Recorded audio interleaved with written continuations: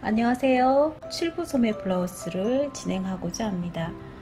영상에서 보시는 허리 리본끈 블라우스예요. 패턴을 뜨고 봉제하는 것을 본 어느 회원님께서 토끼기 모양이라고, 토끼기 블라우스라고 자꾸 부르시더라고요. 그래서 보니까 정말 토끼기를 닮았다고 느꼈던 기억이 납니다. 그래서 토끼기 블라우스라고 이름 짓겠습니다. 그럼 토끼기 리본끈 블라우스 패턴 시작해 보도록 하겠습니다. 자, 그러면 블라우스 패턴 진행하도록 하겠습니다. 여러분들은 이전에 떠두신 기본 원형을 준비를 해 주시고요. 그리고 이런 직각자와 아몰자, 아몰자나 또는 S모드 자를 준비해 주시면 되겠습니다. 저는 4분의 1 축도로 진행을 하기 때문에 이렇게 축도자를 준비를 했습니다. 그리고 지금 저는 축도로 해서 패턴을 뜨는 것이기 때문에 이렇게 A4 용지를 사용을 했는데요. 여러분은 전지를 이용을 하셔서 이렇게 뒷판 그리고 앞판 여기 중앙에 소매 패턴을 뜨시면은 한 장으로 패턴을 다 제작할 수 있을 겁니다. 이렇게 먼저 뒷판 원형을 그려 주시고요. 그런 다음에는 브라우스에 원하는 기장, 총 기장과 소매 기장, 그러니까 블라우스 기장과 소매 기장을 재해 주시면 되겠습니다. 자, 저는 허리에서 18cm 정도를 내리도록 하겠습니다. 그러면 자, 이렇게 뒷판 허리에서부터 18cm를 원하는 길이를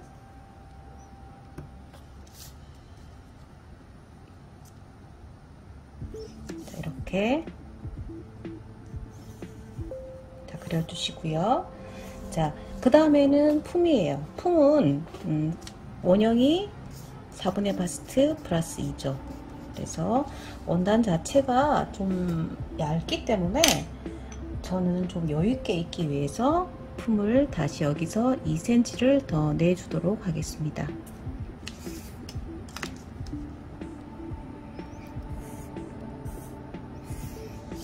이렇게 떨어뜨리시고요. 자, 저는 제가 원하는 기장이 허리에서 18cm이기 때문에 이 길이보다도 만약에 더 내려간다든지 했을 때는 여러분들이 엉덩이 둘레를 좀 생각을 하셔야 될 거예요. 우리가 여기까지가 18cm에서 한 20cm 정도를 엉덩이 길이라고 잡는데 이 둘레가 엉덩이 둘레가 되는 부분이죠. 그죠? 그래서 엉덩이 둘레를 확인을 하셔서 엉덩이가 뭐 본인의 그 가슴 둘레보다 크다든지 할 경우에는 여기 부분을 더 좀 벌려주든지 뭐 그렇게 하시면 좀 더 편한 옷이 될 겁니다. 저는 여기서는 마침 품적으로 여유가 좀 더 많기 때문에 그렇게 엉덩이 부분이 불편하지는 않아요. 그런데 아주 뭐 가슴에 비해서 엉덩이가 아주 많이 크다든지 그런 경우에는 확인을 해 주시면 되겠죠. 그죠? 그래서 여기 부분 체크 한번 해 주시고요. 자, 이렇게 한 다음에는 이제 위쪽으로 넘어가도록 할게요. 자, 목 부분인데요. 목은 기본 원형에서 자, 옆목 쪽으로 제가 2cm를 파고요. 또 뒷목 쪽으로도 2cm를 파도록 하겠습니다. 그렇게 해서 이렇게 먼저 선을 그리시고 이렇게 목을 완성을 했어요. 그리고 어깨 쪽으로는 블라우스이기 때문에 좀 더 그리고 편안한 귀여운 느낌의 블라우스다 보니까 어깨 쪽으로 1cm를 더 들어갔어요. 그리고 자, 아래쪽으로는 자, 여기 아래쪽으로는 겨드랑이 쪽으로는 2cm 내리도록 할게요. 2cm 내려서 편안한 느낌의 소매가 되도록 자, 마찬가지로 여기도 이제 손으로 한번 그려주신 다음에 자를 이용을 해서 그리도록 하겠습니다.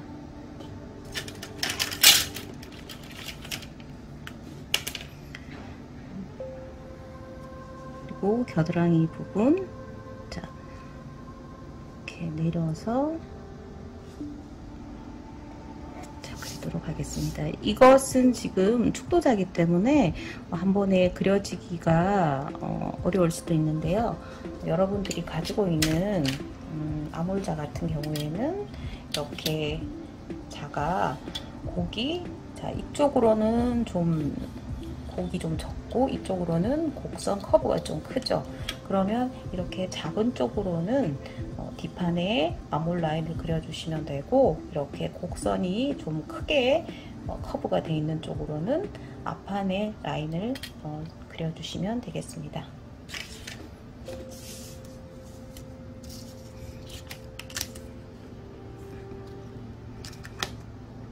자, 이렇게 해서 목선의 완성선을 그려주겠습니다.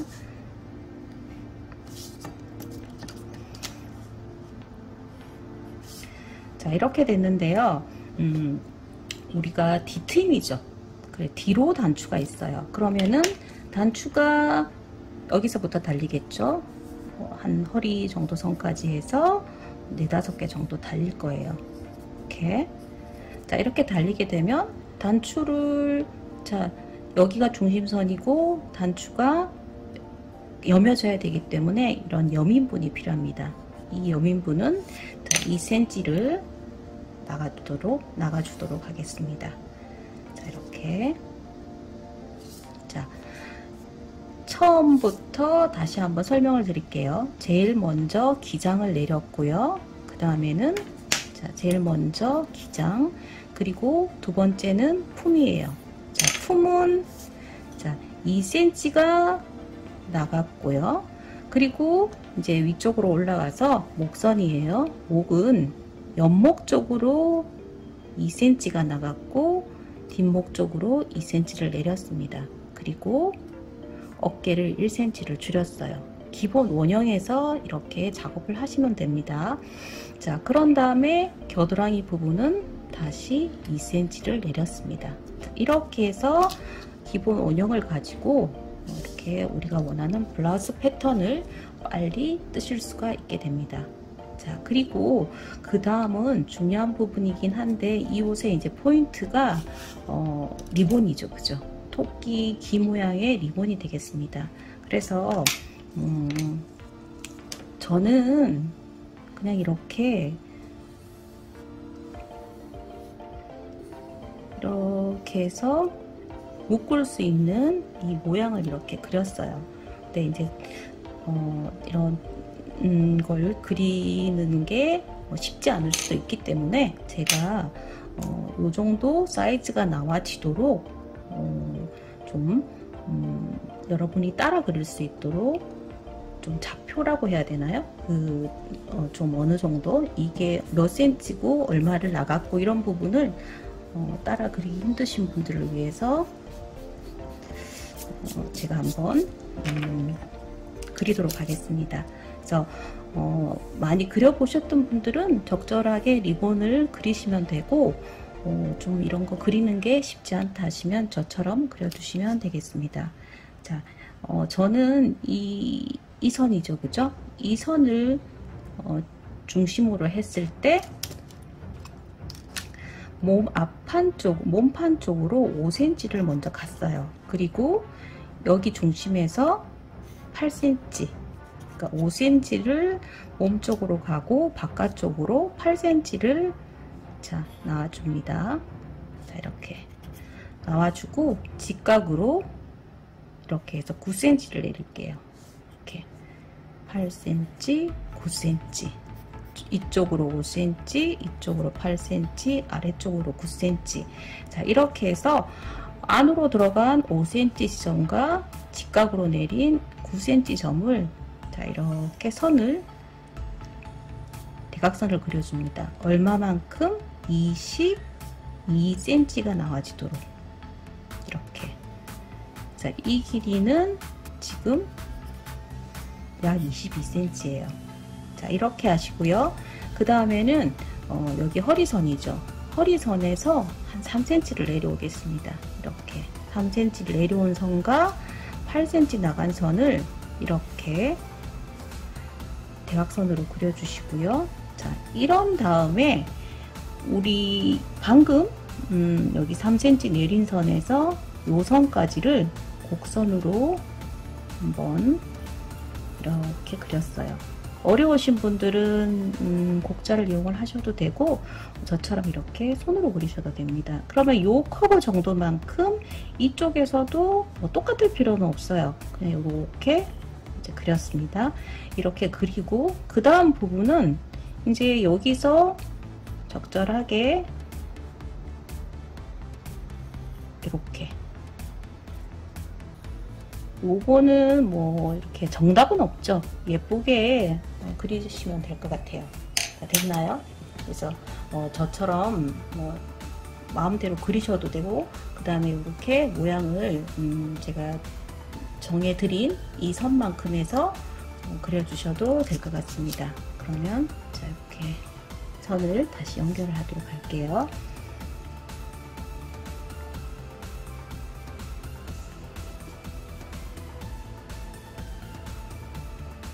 이렇게 해서 토끼기 모양의 리본이 완성이 되었습니다. 자, 이렇게 하면은 뒷판 패턴을 제작을 다 했어요. 자, 원형을 대고 그리니까 좀 빨리 그려지게 되죠, 그죠? 자, 이렇게 그림을 그리시면은 이제 이 옷의 3분의 1의 패턴을 진행을 한 것이 되고요. 그 다음에 앞판으로 넘어가도록 하겠습니다.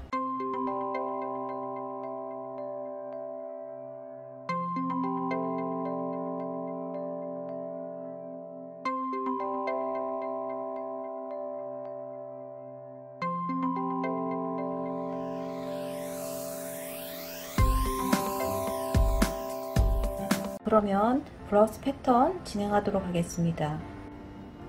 자, 앞판은 뒷판에서 이미 원하는 품을 다 정했기 때문에 그대로 뒷판 그대로 하시면 돼요.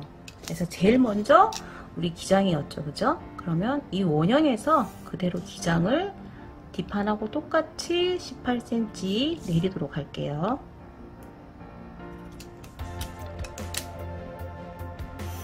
자, 이렇게 첫 번째로 기장을 내렸고, 그 다음에 품입니다. 자, 품도 2cm 뒷판에서 나갔죠, 그죠? 그래서 품도 그대로, 꼭 똑같이 해야 되는 건 아니에요. 자, 이렇게. 그래도 소매 만약에 뭐 뒤를 너무 크게 한다든지 앞을 또 너무 뭐 작게 한다든지 했을 때는 또 소매의 통이 조금 또 틀려지는 부분도 있으니까 처음이신 분들은 뒷판에 나갔던 것 그대로 하시는 게 가장 편하게 작업을 하실 수가 있는 거겠죠, 그죠? 자, 이렇게 하시면 이제 위쪽으로 넘어가겠습니다. 이거 다 한 거예요. 그리고 여기에 있는 이 토끼기 모양의 리본은 옆에서 다시 이제 그대로 옮겨 그리시면 됩니다. 한 번만 그려주시면 되겠죠, 그죠?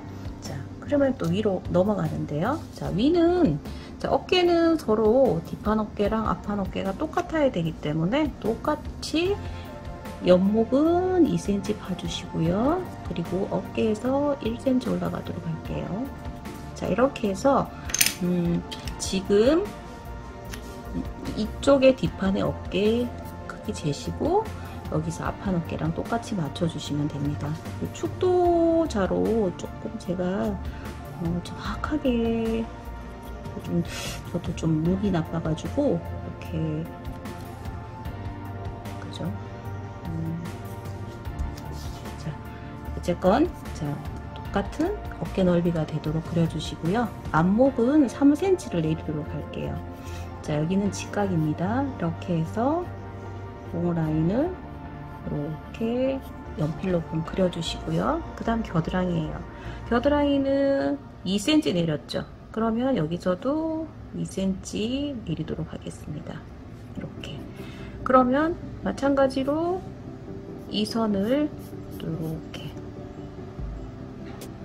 이렇게 손으로 한번 그려주신 다음에 아몰자나 S모드 자를 이용해서 그려주시면 되겠습니다.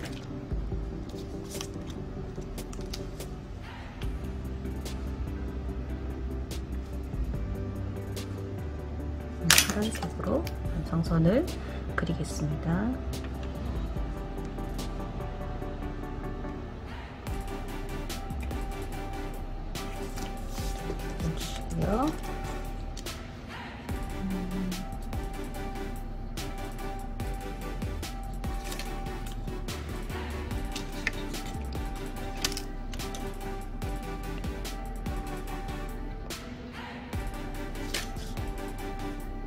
자, 여기 중심은 직각이 되도록 해주시고,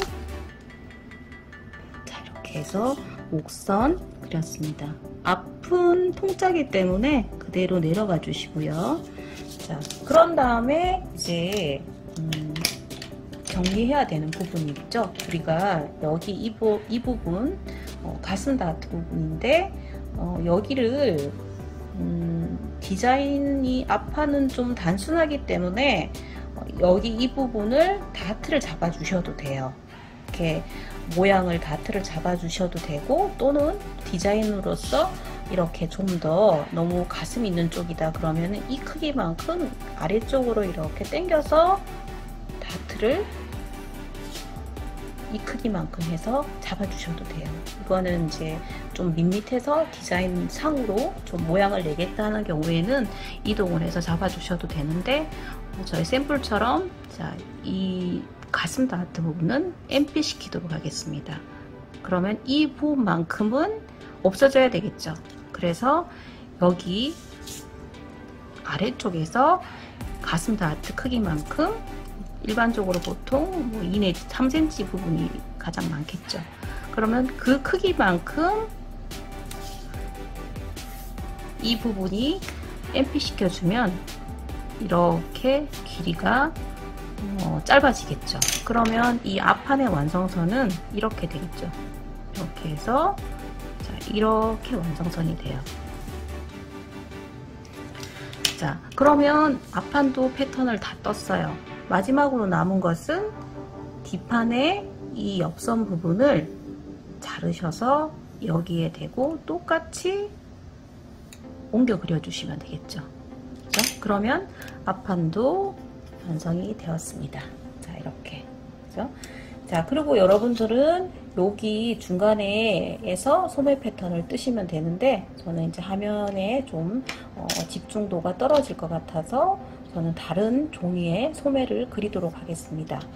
자, 소매를 그리기 위해서는 마찬가지로 여기 진동둘레를 재주셔야 돼요. 자를 이용해서 여기 진동둘레, 여기 진동둘레를 재주시면 되겠습니다.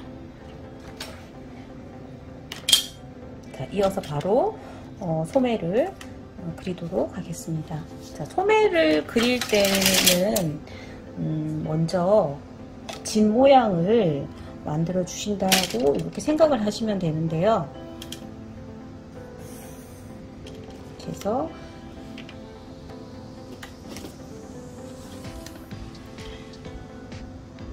이렇게 직각으로 선을 잡아 주시고, 자, 좀 전에 말씀드린 것처럼 여기 진동둘레를 각각을 재주셔요. 저는 뭐 이렇게 지금 정확하게는 아니지만 어쨌건 자, 이 둘레를 앞이에요. 앞 진동을 23, 뒷 진동은 한 26 이렇게 되더라. 이렇게 정하겠습니다. 그러면 자, 여기가 이렇게 십자 모양으로 되어 있는 이 소매에서 오른쪽 편을 앞으로 뜰 거고 반대쪽을 뒷판으로 뜰 거예요. 뒷판으로 뜨고, 자, 앞 진동 둘레는 23, 뒤 진동은 26 이렇게 쟀습니다. 요것은 좀 임의로 잰 수치이기 때문에 여러분들은 여러분들의 그 패턴에서 진동 둘레를 재주시면 되고요. 소매 길이는 자, 36으로 제작을 하도록 하겠습니다. 여러분들이 이 옷을 만드는 그 시점이 좀 가을이다 하면은 긴 팔로 재주시고요. 여기는 지금 7부 기장이에요. 소매 길이는 적절하게 여러분들이 알아서 뭐 지금 현재는 여름이기 때문에 여름이라서 반팔로 하고 싶다 그러면 반팔로 소매를 만들어서 입으셔도 되겠죠. 그죠? 자, 이렇게 소매 길이랑 진동둘레를 재주시고요. 그러면 이제 여기 이제 삼각형 진 모양을 지붕을 그려주셔야 되는데요.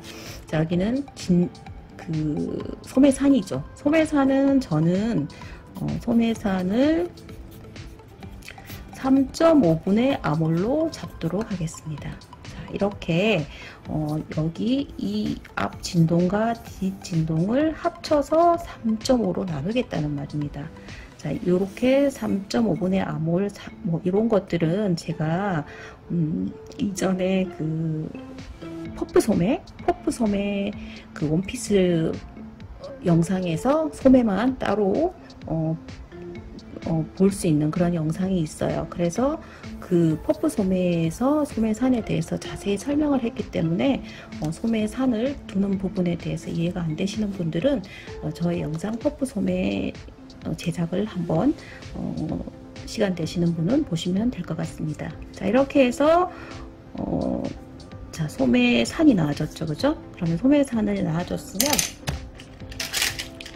자, 여기 이제 앞이기 때문에 앞 진동이에요. 앞 진동. 자, 1cm 줄여서 제작하도록 하겠습니다. 자, 이렇게 1cm 줄이는 이유도 말씀드린 것처럼 그 퍼프 소매 제작하면서도 좀 세밀하게 설명을 드렸기 때문에 참고하시면 좋으실 것 같고요. 또 뒷판도 1cm 줄여서 25로 이렇게 선을 그리도록 하겠습니다. 그러면 자, 여기는 앞이죠. 앞 진동 빼기 1이었고요. 여기도 뒷 진동 빼기 1로 이렇게 잡았습니다.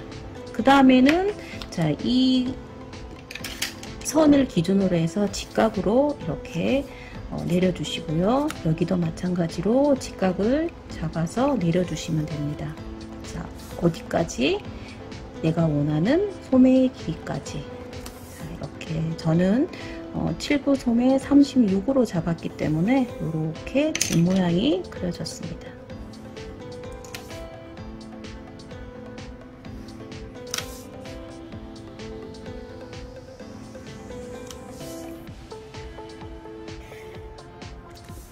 이렇게 좀 연필로 그려서 안 보이신다는 그런 댓글들도 좀 있어서 제가 또 진하게 그려야 되는데 좀 잊어먹었네요. 그죠?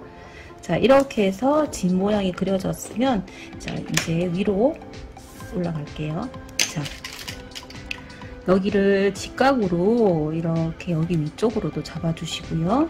여기는 8분의 아몰. 자, 이쪽 편은 8분의 아몰이고 이건 공식이에요. 그리고 뒷판은 12분의 아몰. 앞판도 마찬가지로 8분의 아몰. 자, 여기서는 그려주실 때 이 아몰을 이제 뭐 큰 숫자로 나누기 때문에 크게 많은 수치가 차이가 나진 않는데 어쨌거나 간에 우리가 여기 줄인 수치 있죠. 그러면 여기가 우리 원래 23이었지만 1cm를 뺀 22, 그리고 뒷진동은 25여서 빼서 26에서 1cm를 뺀 25. 그러면 얘랑을 합쳐서 그러면 47이죠. 를 8로 나눈다는 말이에요. 그러니까 뭐 여기에서 23, 26을 8로 나누나 뭐 22, 25를 8로 나누나 뭐 이렇게 큰 숫자로 나누기 때문에 나오는 숫자가 그렇게 많이 영향을 주지는 않아요. 그러니까 편하게 하셔도 되고요. 어쨌거나 간에 끝다리 떨어지는 부분들은 좀 생략하시면 될 거예요. 그래서 여기 치수가 8로 나눴을 때 그 수치를 자, 표시를 하시고요. 저는 12로, 뒷판은 12로 나누죠. 그죠? 그리고 앞판도 다시 8로 나눠서, 자, 이 크기가 8분의 아몰, 8분의 아몰, 4분의 아몰, 8분의 아몰, 12분의 아몰, 8분의 아몰이 됩니다. 그러면 이 선을, 자, 이렇게 다시 대각선으로 그려주시고,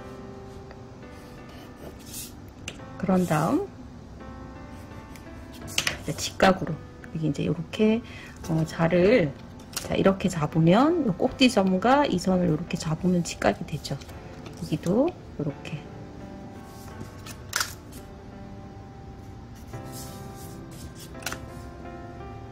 이렇게 직각을 잡으셔서 반대는 선을 마찬가지로 곡선은 연필로 좀 그려주신 다음에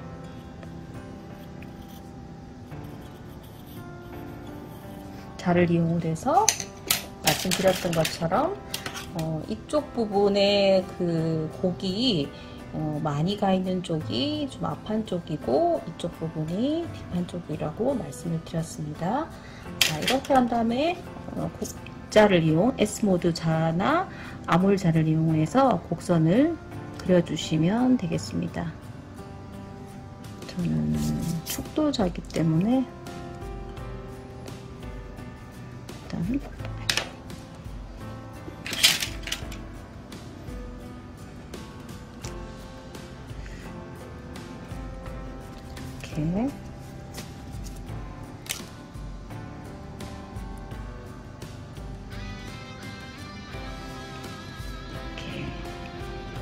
자, 이렇게 해서 이렇게 자, 이렇게 그린 다음에 여기 이제 다 끝났어요. 그러면 여기 이제 중심선이고요.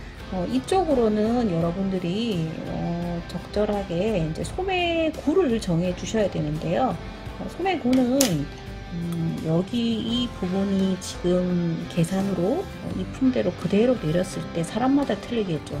그러니까 그 체격에 따라서 이 크기가 달라지는데 소매구는 그렇게 많이 달라지진 않아요. 그러니까 팔 둘레를 여러분들이 원하는 수치를 한번 잡아서 정해 주셔도 되고요. 저는 이 소매구를 33으로 일단은 여기 소매구를 33으로 정하겠습니다.